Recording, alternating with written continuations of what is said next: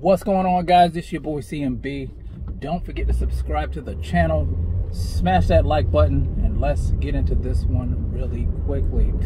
Now, guys, want to do a quick post-fight reaction to the main event last night on Showtime. Of course, I'm talking about Omar Figueroa Jr.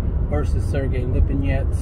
If you guys didn't know, Sergey Lipinets stepped in for Adrian Broner, who pulled out of the fight about a week ago due to mental health issues.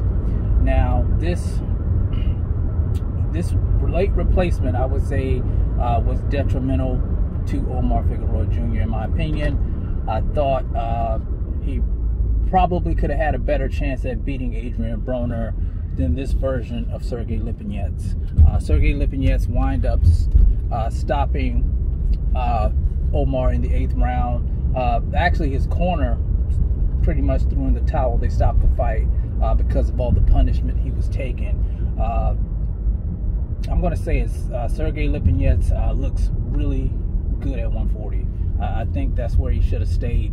You guys know he did go up to 147, and he had some success at 147 until he ran into Jaron Boots Ennis, who brutally knocked Sergey Lipinets out. So Sergey went back to the drawing board. He changed trainers. He was working with Joe Goosen, and now he's working with Justin Fortune. And you could see in the fight that he looked like he added on some muscle. He was sitting down on his punches a lot harder, investing a lot in body work in the fight.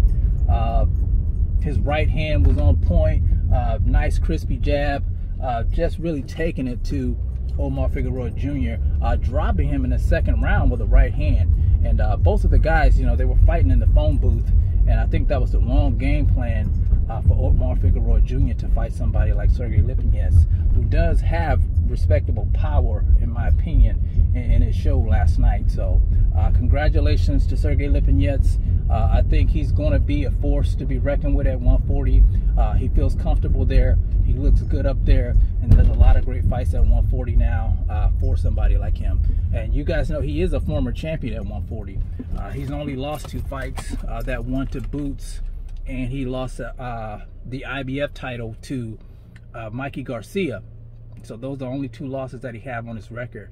So I'm going to keep my eye on Sergey Lipinets. I think he's going to do good things at 140. Like I said, there's some good fights there.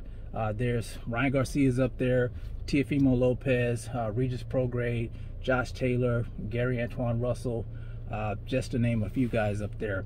But you guys let me know what you think about Sergey Lipinets' performance last night. And he pretty much, like I said, sent Omar Figueroa Jr. into retirement last night. I think this is the last time we're going to see Omar in the ring, at least for a while. But you guys tell me what you think. It's the CMB. I'll talk to you guys in the next one. And I'm out. Peace.